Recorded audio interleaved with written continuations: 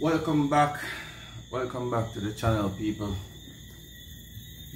Guys, I've made so many videos today and the funniest thing is I'm not going to use any of those videos because now I am here and I'm going to do something totally different.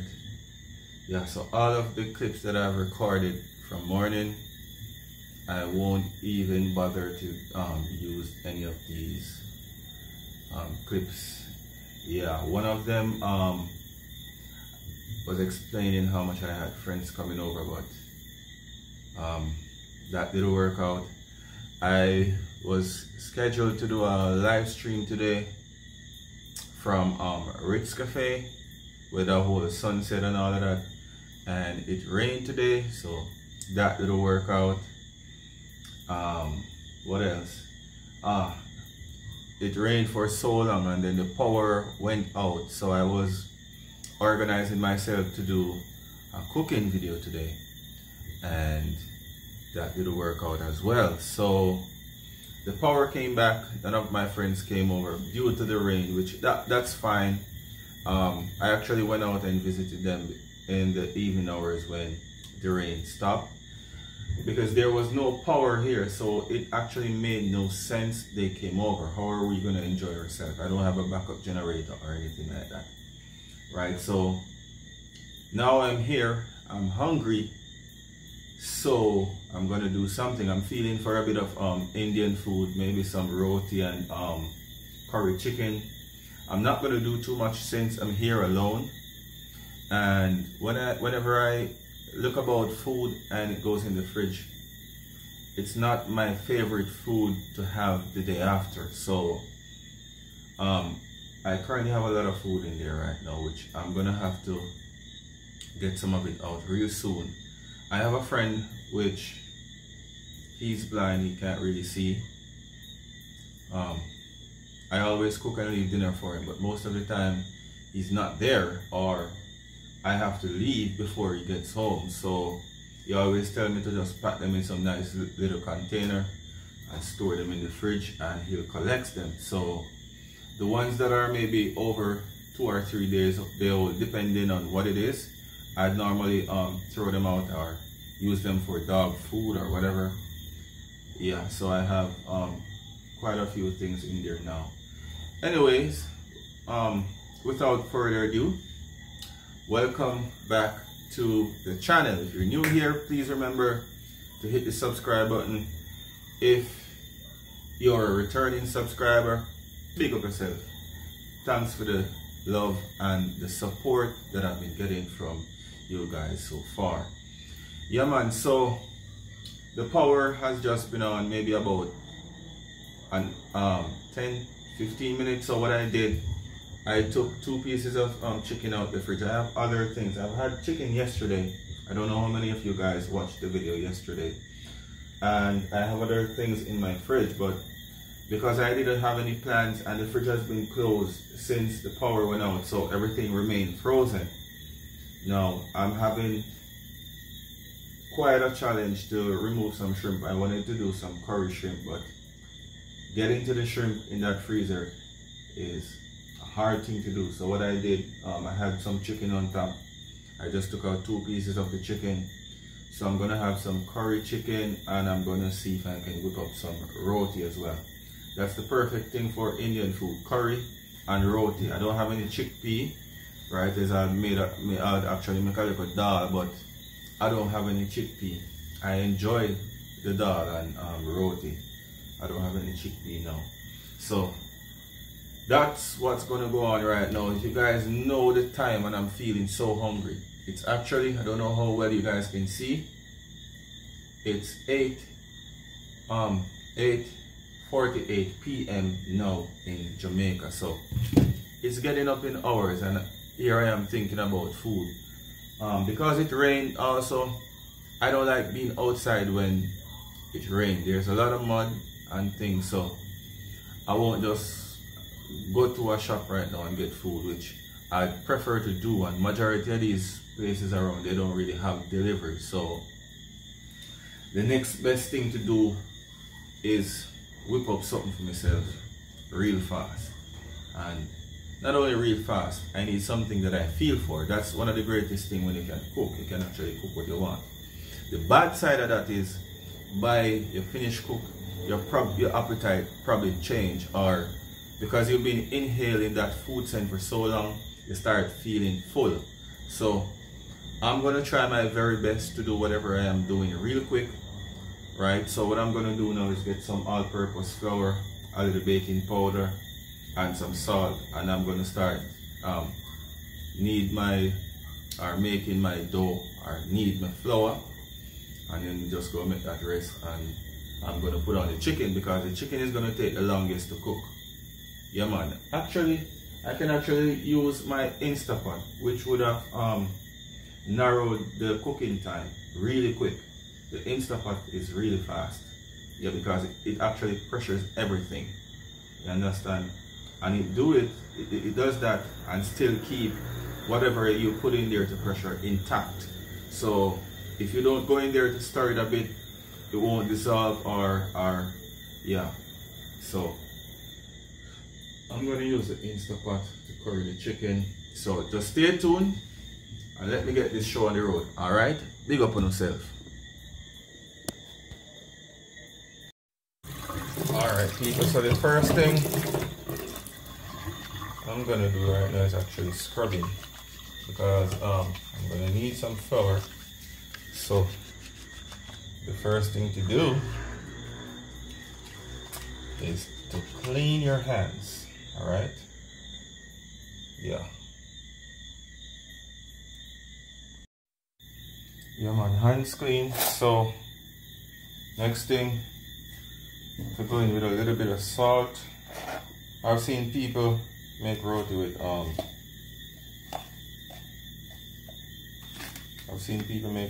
sugar. Roti no make with sugar. See, and with a little bit of salt. Just add a pinch more. Yeah man. And I need some baking powder. And it's really simple. It's really simple, guys. Alright, so this is less than a pound of flour. So if you know how to measure baking powder, well, good luck to you, but I don't know how to do it, so I'm just eyeballing this. Yeah man, big up on yourself. I'm just eyeballing this right now,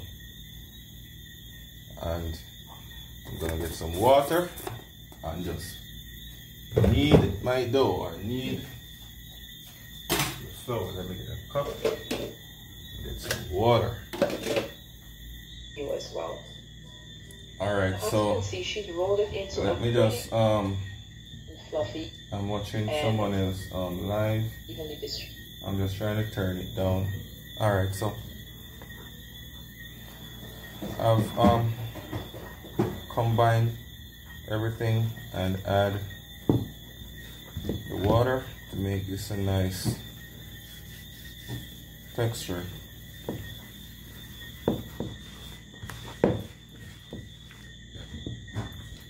I can't get enough roti out of this, because I make flour like so I no craving.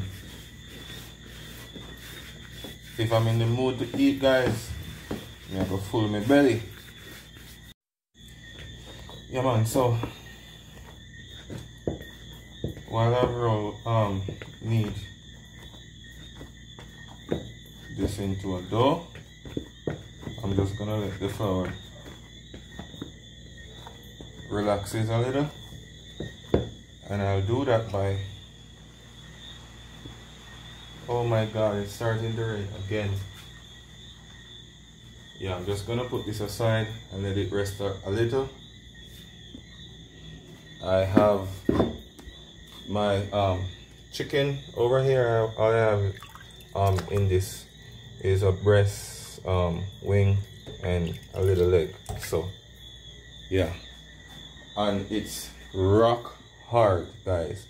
This was the best, or the easiest two-piece I could have gotten out.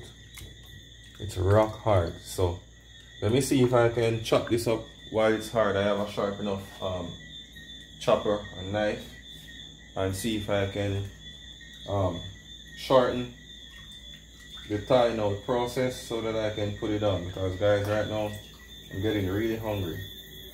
Yeah, so I actually want to put on the chicken before I start frying the roti. Yeah, so a lot of people use shortening. They mix the shortening with oil, and they'll use it between the layers of the dough, but I don't have that. I don't have any shortening. All I have is oil, so I'll only be using oil with my roti, and it will come out just fine as well. So stay tuned. I'll show you how it's done my way, not how uno do it or how other people do it. And these are things that I have learned in some other communities in Jamaica, like Georgia, Spain. Wherever you find Indian people, they'll do this type of cooking a whole lot. So a lot of people would refer to this as Indian food, like roti and dal and pumpkin curry and those things. They refer to those as Indian food, or saltfish choker. I can make all of those things, and I've learned it from being in a Indian community for a while. So stay tuned and let me show you what I've learned there, and it has brought me here today. So obviously I've learned something good. Anyway, stay tuned. Jira and masala are mixed together. Yep, and a little bit of Maggi chicken seasoning. Here we have it. My bread contains all of these. And I have Maggi purpose. We're just going to use a little bit more. And the final seasoning I like to use is my blended herbs and seasoning, which I have here. This has allspice, which is tomato seeds, with a little bit of easy spice jerk seasoning. I don't think I have incorporated them to make that special one. So for your version here, when I follow this recipe, you're free to use whatever seasoning that you like to taste on your chicken. As you can see, I didn't add any tomato seeds or vinegars to this bowl, and there you have it. So that's the one jar I just added from that contain a variety of seasonings. So all I actually use are do my curries, whether chicken or whatever it is. I always like to put a little bit of curry on my meat, right? And I burn a little bit of it as well in the oil. So yeah, curry is right. That seems to be enough. What I'm going to have to do is some garlic, thyme, and a little scallion and some fresh wine, and then yeah, it's ready. Then we'll heat. Alright, so I'm going to use a little do nothing fancy. So I've just crushed a few garlics, and here I am with the thyme. As I said, it's not that much heat, so I don't need that much taking it out. Alright, I just have to season this chicken accordingly. So yeah, here I am going with some scallion. I normally leave my Irish potatoes and onions and such for last. What I normally do is going with a little bit of onion powder, give a little bit of flavor deep within, but the blended seasoning that I have there, it contains onion powder as well. And this fish, guys, it's spicy, you can see. I have a few pieces of this scotch in here. Now with scotch it's just like any other. The skin has a flavor, but the seeds are where the heat is where the heat really lies. So yeah, right now what I'm going to do is start up my instant pot, let it get hot so that I can burn a little bit apart. So I'm just ready to with that. Alright people, so I actually think this thing was recording. I'm in here talking to myself and think this thing I record.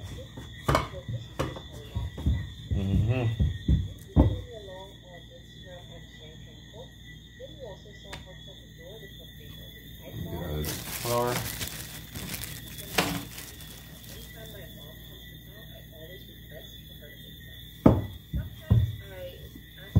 Come on, roti can be a pretty messy job, people.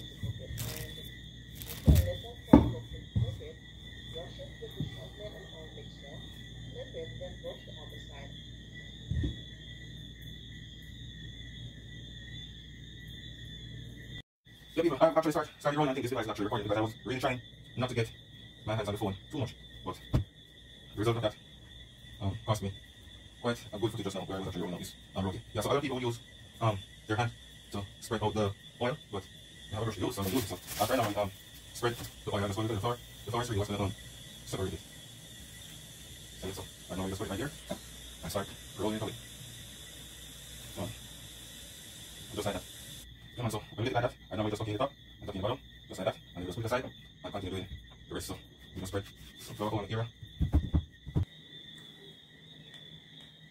I'm not having the best of luck tonight with videoing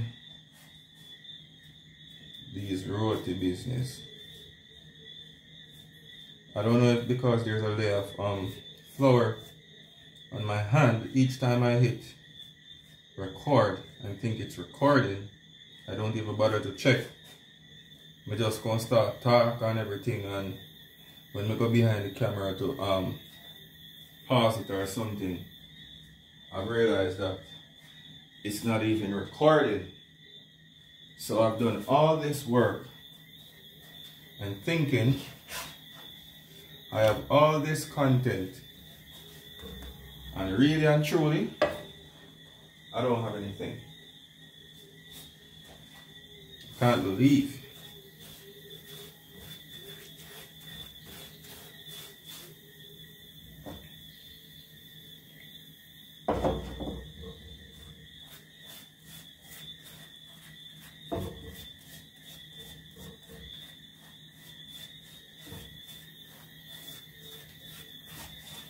That is really absurd. I can't believe people.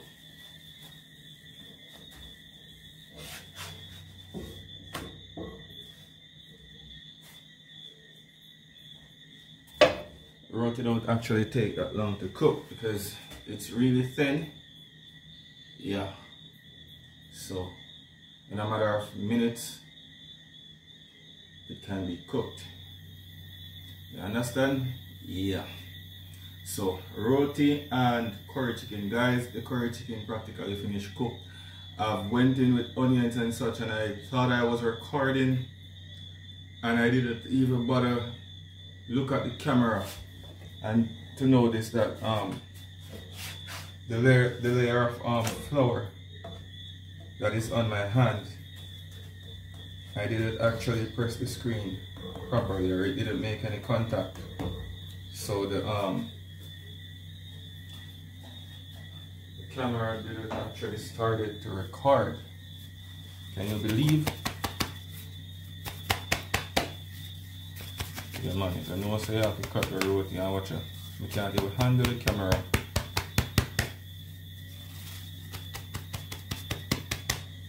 While me a clap. It's not perfect, or how I've seen a lot of folks that are professional on roti actually make this thing look, but I'm certainly not the worst. I will show you guys what I'm going in a bit. I just can't handle the food and this camera because I've been quite a few places with this thing.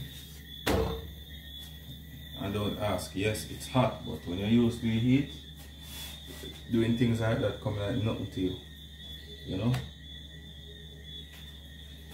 Flipping one little roti is nothing. Holding a hot breadfruit and turn it on the stove come to you with ease, coming like nothing. Yeah man, so it's what it is.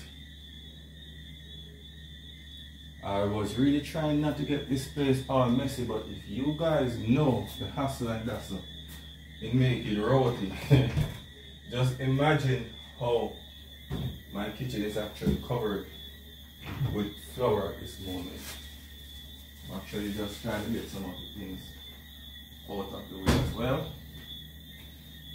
because I'm actually finished. Yes, I am finished. That's my last one. I can't believe I didn't get any of the content. Man, that really hurts. Because me down here talk to myself and people. That one here not actually look as fluffy as the others are. See the other one there? Yeah, so nice that up man. The curry there. I don't want to eat 4 roti all over there, that big still.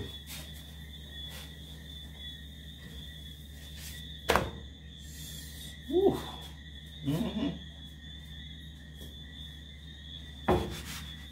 I didn't know this thing would actually deal with the roti so proper as well, you know. Thumbs up to this thing, this so-called skillet. If you guys know about skillet, you know that a real skillet is way over a pound. A skillet can weigh up to 3-4 pounds, probably even up. Yeah man, real skillets are real heavy. And I think they said that something here is a skillet. One finger can lift it up. I've worked with skillets before, and you must want the one finger break, try to lift that thing up. Alright, let me get a plate so that I can serve myself.